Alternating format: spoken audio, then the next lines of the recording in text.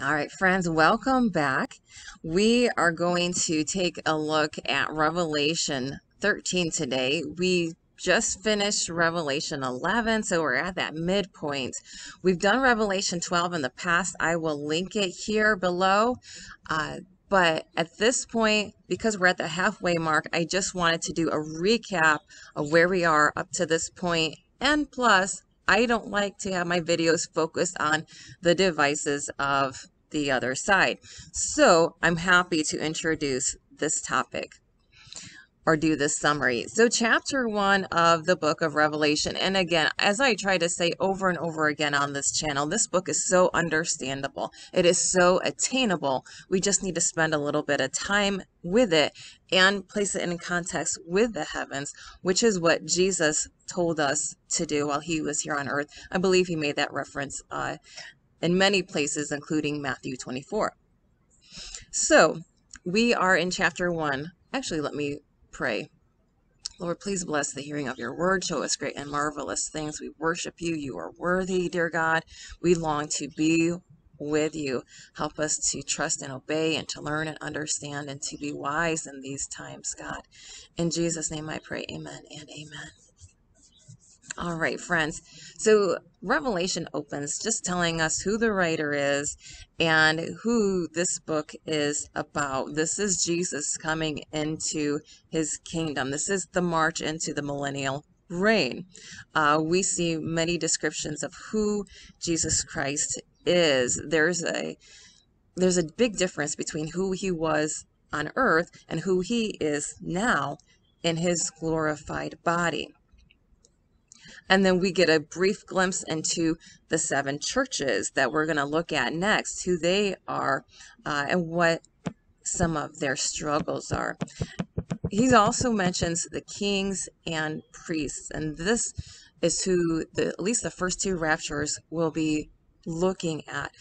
Those who are ready, those who have oil in their lamps, most of whom are watching now. They know he's coming. They long for his appearing.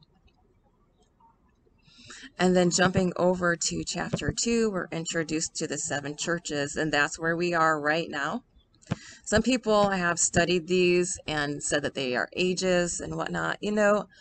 I think in part the way that this book has been presented has just been a big disservice to people who really just want to understand what God is saying about the end times. It's hard when all these facts and information, about Constantinople and Nero and all, okay, but let's look at today what's happening now. So we've got, most of these churches are in trouble somehow, and they are risking losing that rapture experience unless they turn back to God, unless they repent. And we also have descriptions of who Jesus is, different aspects of him, different aspects of what people are going through, the teachings of the Nicolaitans, for instance. Another church is dealing with that woman Jezebel, who is causing people to sin. And this is the church. The church was never perfect. God's never expected perfection, but he loves the church and he wants them to get it. He wants us to get this message, and that cannot happen unless we are in the Word. So some of these churches, they think that they're great and they think they're alive, but they're dead. One was lukewarm. Another was doing very well, even under extreme duress and persecution. Another talked about defiled garments, how they had a few that hadn't defiled those garments yet, their garments, and they probably would be raptured. But the rest, maybe they took an injection, I don't know, but they would be left behind. Maybe they took a mark. God knows. Only God knows. And I'm not here to get too deep into that. This is just a summary. But again, just spend a little time. God has, said, I have given her space to repent of her fornication. And she didn't.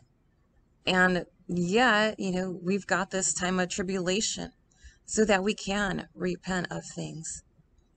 God's not unjust. He's not unfair. If you have an ear, listen.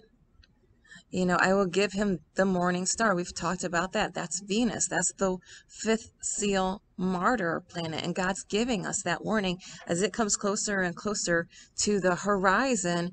Get to safety. Get to safety. And that's at sunset, that sign, closer and closer to the horizon at sunset. We also have a warning about 10 days, and that will likely be extreme persecution. Yeah, we see here that the church of Smyrna would be in tribulation for 10 days. And this may be a general number conveying that the fifth seal will be intense for 10 days or maybe just a short period of time. And we see that in our timeline because there's just a month between the fifth seal and when the fourth seal gets called into its manifestation, its full strength, and that's going to be death everywhere. The sixth seal after that in March, that's just going to be hard times everywhere. So we see these different letters to the churches. It's not hard. It's not hard to understand and relate to. This book is very relatable. And then with chapter 4, we talked here about the throne room of heaven and what some of the symbology was. The throne set in heaven, set in the creation. The emerald rainbow, the northern lights or aurora borealis, and etc., etc. You can pause this if you need to, but these are things that we just really went into depth. The four beasts full of eyes, those eyes are stars. And those four beasts are constellations: the lion, Leo, the bull, Taurus, the man, Aquarius, and the eagle, Aquila. And we're going to look at that again too. In chapter 5, we see the lamb who was slain. And that's Jesus. And so it's like this is a bit of a legal presentation. This is the one who is worthy of bringing about these judgments. We've got a justification here, if we will. Not that we deserve that, or we shouldn't even need it, but Jesus is the lamb who was slain. He went through these things. He is worthy of opening the scroll. And John wept and wept until he found out that yes, one was, and that anticipation, that buildup was there to prove, that God is holy, holy, holy. And just like the elders and the four living creatures, we need to fall down on our faces and worship him. Worship him. All right, and then jumping over to chapter 6, we've been over this numerous times. These are the seals as they open.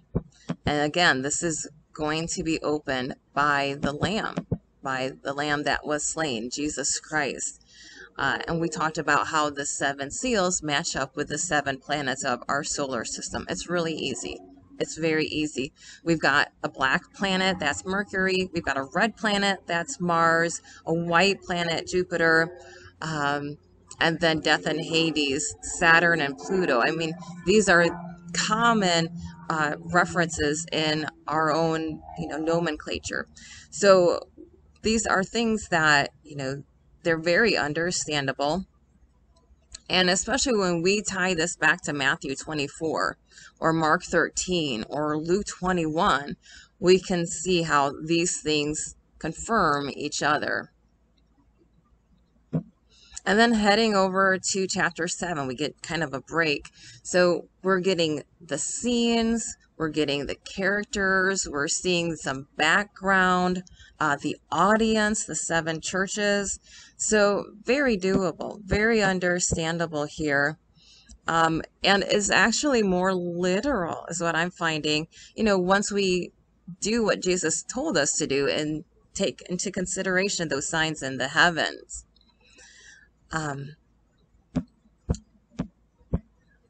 And then we look at the 144,000. Again, this is symbolic of a number of people that will be resurrected and raptured. There is a resurrection and rapture at the same time. With that first rapture, there is a resurrection before the millennium. The resurrection and rapture, they are two different things. They just happen to happen on the same day or at the same time with that first rapture. But we have two more raptures. We see two distinct raptures in Matthew 24, and then I believe that God is pointing us to three distinct raptures in Revelation 14, and we'll go into that, and I think that you'll be blessed. We went into a study about how these names mean certain things, and that's just additional. You don't have to understand that to see what's happening, that God is choosing people and setting them aside, preparing them for ministry. They're ready now for that ministry, and here's why: they kept themselves pure. But we see how these things tie into each other, and we'll see that with chapters 10 and 11 when we get into that, and really all of them. And then we've got this opening of the seventh seal. And some symbology, the altar, the incense, which God tells us the incense is the prayers. I mean, a lot of times he just tells us what these symbols mean. And the altar, there's a constellation that is of an altar, Ara, the altar. And then these are some of the judgments that happen when these trumpets are blown. Chapter 9, more, descriptions of the trumpets, the fifth and sixth trumpets. And this is going to be, a really bad time. At the same time, we see that there is a reference to darkness, and we know that there's a reference to darkness in chapter 24 of the book of Matthew with that second rapture. There's going to be tumult as well, and we see that also in Amos 8, verse 9, especially, that darkness will be paired with judgment. This is the day of the Lord. We see that in Joel 2. We see this in Acts 2. Don't pray for that day necessarily, because it's going to be a tough day. At the same time, this is post trumpets 1 through 4. This is post the sealed judgment. So in a way, you wonder if the two witnesses would be on the earth at this time, because it's like nobody's going to be able to know their own name, let alone understand what's what testimony these witnesses have. However, we know that they are represented in the heavens as well with Justitia and Pompeia. We're going to go more into that after we finish this study, and we'll see how our timelines line up. One is a testimony timeline or witnessing timeline, and the other is more of the judgments and the characters or happenings throughout the entire book. Continuing on, verse 10, we get kind of a break here, and we've got a mighty angel that lets out this great roar, and we tied that to the constellation Leo. Now, this is going to come into play after we get our description of the two witnesses, but again, this is very understandable. It's very reachable. And here, what we see at the end of the chapter is that John is given a little book, and we've seen that before in Ezekiel, in Jeremiah. If you haven't read these books, read them. Read Isaiah as well, because they're gonna explain what it means to be a prophet. So we're talking about prophecy here. It tastes good. Hey, it feels good. Oh, I'm a prophet, blah, blah, blah. But then once you're actually delivering these things, it's very bitter. It's bitter to your soul. It's bitter to the souls of those around you. And then that just opens up to the two witnesses. Easy. We have the introduction, and then the two witnesses come on the scene. And then this isn't a novel. There are too many moving parts. There are the prayers of the saints. There are the actions, the deeds, the choices and decisions that people will be making during the tribulation, just as we saw with Nineveh. Their king humbled himself when Jonah came in prophesying. It wasn't because Jonah was such a great orator. It was that there was testimony in the heavens, in the sky, and that king understood what the Egyptian Pharaoh did, hundreds of years prior, and hardening his heart and watching his whole country become ruined. The king of Nineveh said, no, we're not going to do that. We're going to humble ourselves. So these testimonies, they worked together. People listen, and we can pray to God that people will listen again today. But these are the two witnesses. Again, it's not a novel. We're not going to say, oh, the Antichrist did this, and then the witnesses did this. There's just too many moving parts. God is trying to get us to turn to him and repent, and he'll take these things away or lessen them. But we've got to be open and humble before him. There's no other way. There's no other way around it. And we also talked about the measuring of the temple, and that could signal the last rapture. So again, we're going to go into that in chapter 14, the three raptures. Chapter 12, we're introduced to the woman in the wilderness. It appears that there are two different versions of her. There are definitely two different stories, two different escapes. And we are also introduced to the red dragon. Now, it's super simple. The red dragon is China. They have taken on that name, and this is the earthly kingdom that Satan will at this time manifest himself. The first beast, there are two. The first beast, I believe, he has 7 heads, 10 horns, and 7 crowns upon his head. And then we're not going to go into great detail. We don't need to. All this tells us is that this is a government structure. It's going to have 7 heads, and it's just going to be set up in a certain way. If somebody wants to delve into that, more power to them. And it may be needed in another setting, in another time. For now, suffice it to say that this is a celestial event with Satan being cast down to heaven, but it's also an earthly event with this earthly red dragon kingdom coming into themselves, coming into full power. And we see, with Taiwan having been threatened with invasion, with the Philippines, with Australia, that whole that whole side of the Pacific. It wasn't the China Sea until more recently. Used to be the North Pacific or South Pacific. One of those things. Anyway, and then verse 4, and drew a third part of the stars of heaven. Well, Draco is a dragon, or the dragon constellation in the heavens. And from October, like the first week of October, that's when we are in the Draconid shower. That's when meteors from that direction come to the earth. That's when we're in that area.